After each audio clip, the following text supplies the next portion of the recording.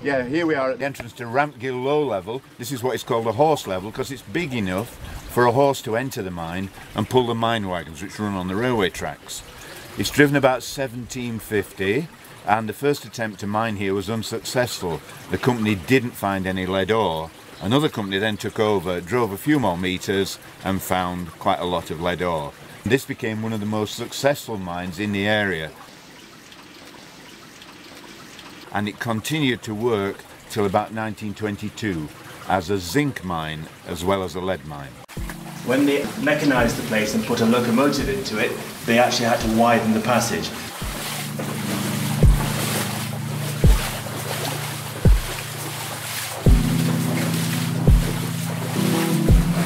I've got cold feet at the back here, you know.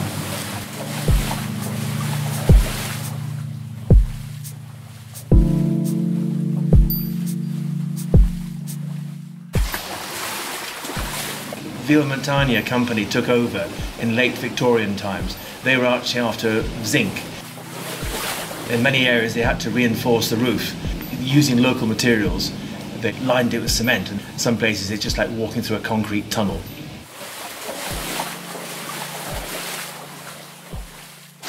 It's an ore hopper.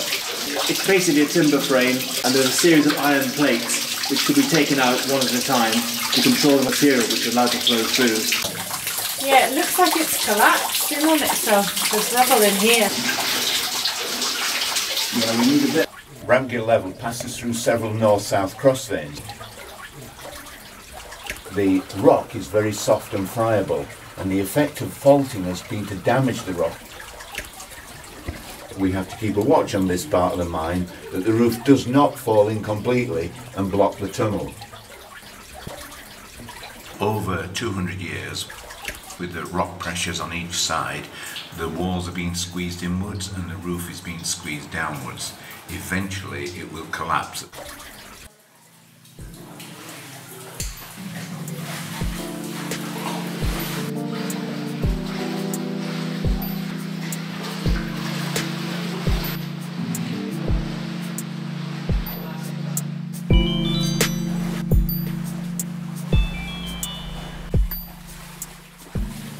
Different minerals, or perhaps bog iron to the surface, I really don't know.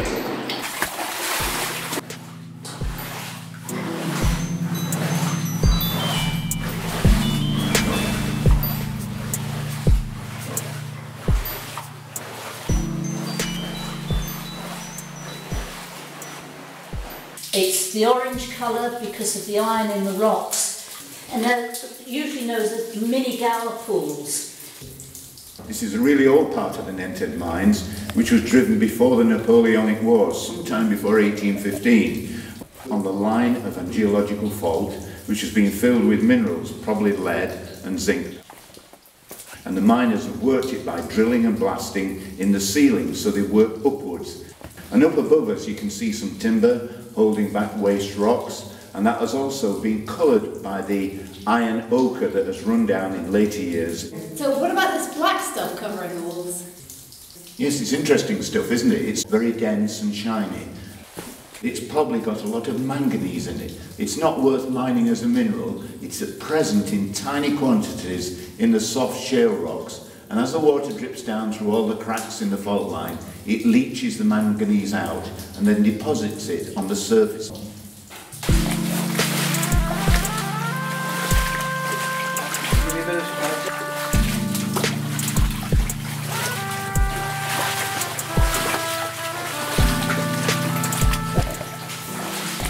This part of the mine was probably driven before 1790. The miners drove two different tunnels with railway track to have a nice even curve.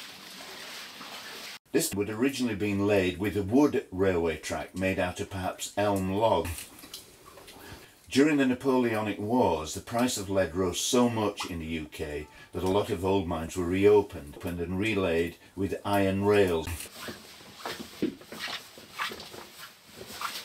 This is a part of the mine which is no longer used, so they built a stone retaining wall and then filled it behind with waste material. There's some steps up into a higher part of the mine working, built so that a small horse or donkey could get up into the ramp section. The horse could be used to pull some mine wagons in a higher part of the mine working. Do we have an approximate date for these steps? They may date from about 1800. It's very common in the mines to find ancient graffiti of this type. The top one's dating from 1795. From some research in the church registers, you can often trace the people whose initials we might see on the rock. We know, therefore, that these are authentic graffiti.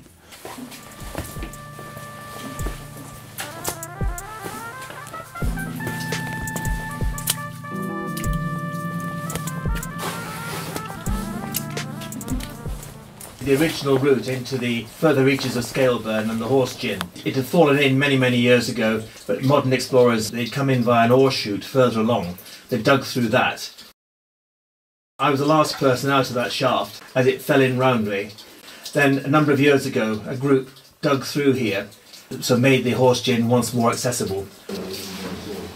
This is Scaleburn Horse Whimsy, and originally this would be stood vertical, so it's attached to the ceiling, so it's actually fallen over, but originally it would be something like that, attached to the ceiling above us. A big timber bolted to the ceiling, and attached to that is a big bearing block which held the top part of the whimsy.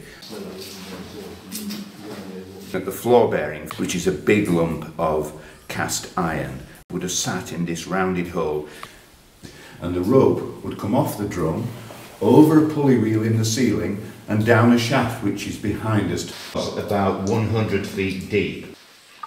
This was a way of getting mechanised winding up before the days of diesel engines and electricity and steam engines.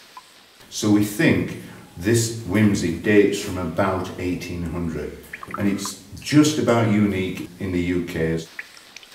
So what we have here are some pieces of some lead-covered fuse. You can see the white lead oxide on the inside of the lead, and inside that is a black core. That is the gunpowder. Fuse traditionally in the mines was gunpowder inside a straw or a goose quill. If your fuse gets damp, you're not sure why it hasn't gone off. Is it because there was a problem with the explosives, or is the fuse still slowly burning? What you don't want to be doing is walking towards a bomb which might go off in your face. The advantage of the lead one was, in wet conditions, all you had to do was crimp the ends and you could carry the fuse around with you relatively safely in terms it wasn't going to get wet. Yeah, you wouldn't want to fall into it, would you? No, I haven't. No. You wouldn't know much about it if you did. It's a step and then Oh, it I goes see, even a step and further. it goes even further. Okay.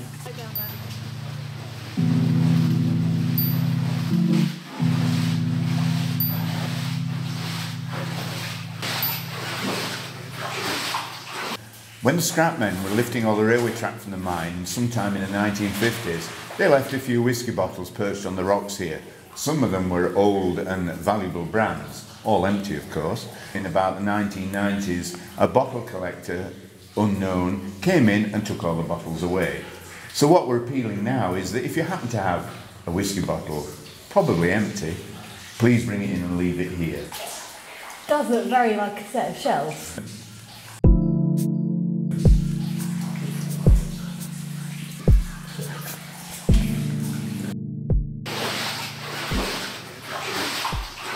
Following this rise of the geology, here we are on Smallfoot Cross then, in Rampgill level, on the Hangingshaw branch, on a very slight incline.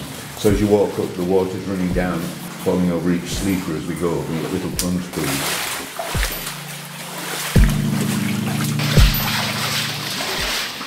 You've got the junction of two tunnels here, and obviously from time to time they'd need to switch one set of horses onto the main line out from the other side. There it is, it's moving across. I can't believe they still switch.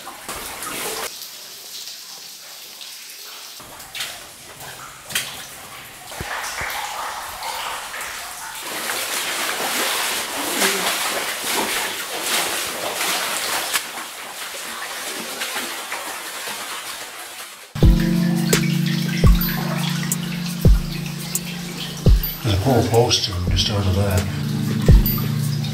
That's the ones that are hanging where they're sort of on the end of a string. Orbits of footlace fungus formations on the end of them. That explains a lot of this stuff you see on the ground here. You know, I've never actually seen a snuff-dike before. Like a snuff-dike.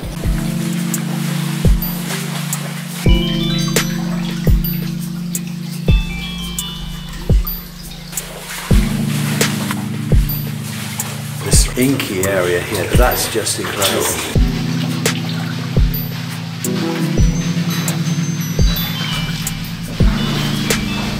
Secondary mineralisation.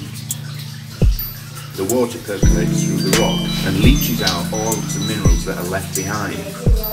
The black streaks are manganese and the white are calcium carbonate.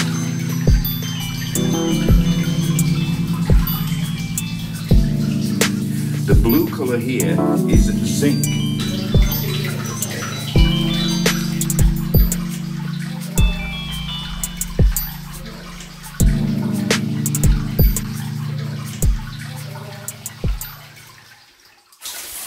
The remains of two wooden hoppers from which the ore was tipped down. In the middle, between the vertical planks, would be a set of ladders. Right up at the top, the remains of the stone arching where the miners were working high up above us.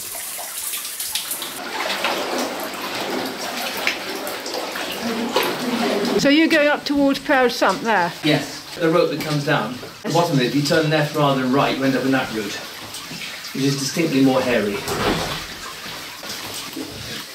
When the mines closed, the axles and the wagons were often taken out because the wheels and axles were the most expensive part. They were brought in from Hadfields in Sheffield, but the wagon chassis and the bodies were built locally. But here it's unusual to see a chassis and a set of wheels. There'd been some kind of roof fall between here and the entrance, and the miners were unable to take this wagon out.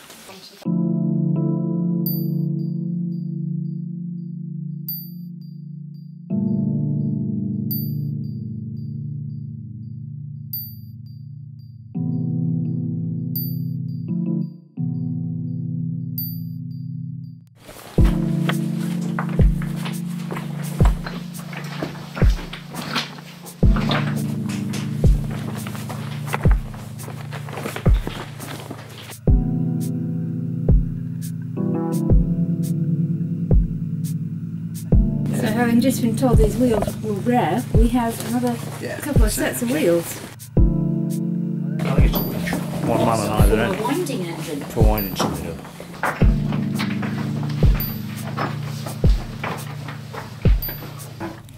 The miners would use low standard explosive. Ammonal was an explosive developed to replace gunpowder to be slightly cheaper and have the effect of still lifting the rocks like gunpowder does without shattering them too much. At the outbreak of the war in 1914, mines became very important because they provided us with home supplies of lead and zinc. The U-boats prevented shipments of those minerals coming from Australia and Africa and the USA.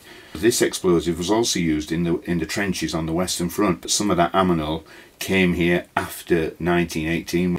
The mines here closed about 1919, so there's a very short time when they might have used some of the surplus military explosives. In the old days, when they were drilling by hand, holes would be 150 millimetres, 300 mil, or if you're really lucky, 600 if you're on soft ground. It was hard work, but it wasn't particularly bad for your health. When the compressed air drills came in, you could actually drill holes which were metres long, and obviously it's much more efficient. This is a machine-drilled scraper to clean out a machine-drilled hole. Insert the rod into the hole and drag it slowly back, and it would clear all the dust out of the hole. The reason for that is when you're pushing the black powder in, even if you're using a wooden stick, if there's bits of material in there, it may cause a spark and detonate prematurely, so killing the miner. In the early days, it produced huge amounts of dust. They hadn't actually worked out the idea of water suppression. There's a good centimetre of dust on this. The miners suffered terribly from silicosis. On this area in front of us, where you can see there have been planks all over the floor, the miners sat and broke the large rocks up into smaller pieces and then stacked them, for example, behind us on the wall here. And so that saved them taking out of the mine rock which had no mineral in it. Of course, there are no records left of how many guys worked here, but we could guess maybe 6. A gangue mineral is one such as, say, fluorspar or barytes, which might not be economic at the time you were working, and so would be left behind as a dead as well by, say, the Victorian miners. When you get into the 20th century, those minerals were no longer gangue minerals and were the economic minerals. A brush is an essential part of the miner's equipment. So when you've mined out the big rocks and packed those in the mine wagon, they also swept up the small particles that were left behind. Very rusty and holy is a can for carrying gunpowder in. If we're attaching pipes to the wall, we need spikes like this. This one has got bent, but you can see the idea that the spike will be driven into the stone wall at the side of the mine, and then the air pipe rests on top of it there. We have a lot of vinegar bottles. We don't really know why the miners were bringing vinegar bottles in here. We don't even know whether they had vinegar in or whether perhaps they were bringing something more interesting like Guinness or pale ale. We have an awful lot of lead left here. If you went into an old man's mine, the really old ones, there wouldn't be a single speck left. Every single bit we'd taken out. For the miners to have left this amount of lead, and it's quite common throughout the mine, it was too hard to remove. So it wasn't worth their while, so it suggests that the actual mineral deposits they were removing were incredibly rich. There's this huge and extensive mine, or series of mines, stretching off into the distance. Fortunes were made by the landowners. That sort of it went from lead to zinc to then barytes and fluorspar. And all as industrial processes required different minerals. The ore is waiting in the tubs, the snow's upon the fell. The canny folks are sleeping, yet the lead is right to sell. So come, my little washer lad, come, let's away. You know it's very hard to work for 4p a day. It's early in the morning, we rise at 5 o'clock. The little slaves come to the floor to knock, knock, knock. So come, my little washer lad, come, let's away. We're bound down to slavery for 4p a day.